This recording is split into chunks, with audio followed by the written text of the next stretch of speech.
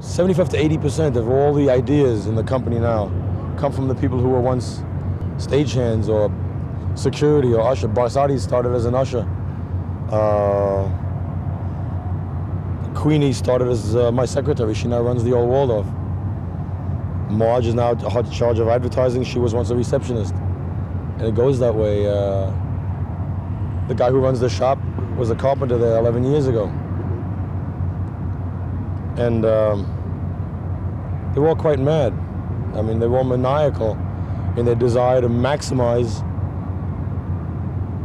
letting the public know that we know you're there, and using advanced technology.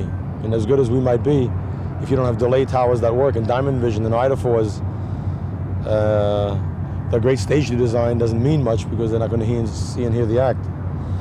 But they pretty much, I think the staff matches the artist. I feel that very strongly about the company.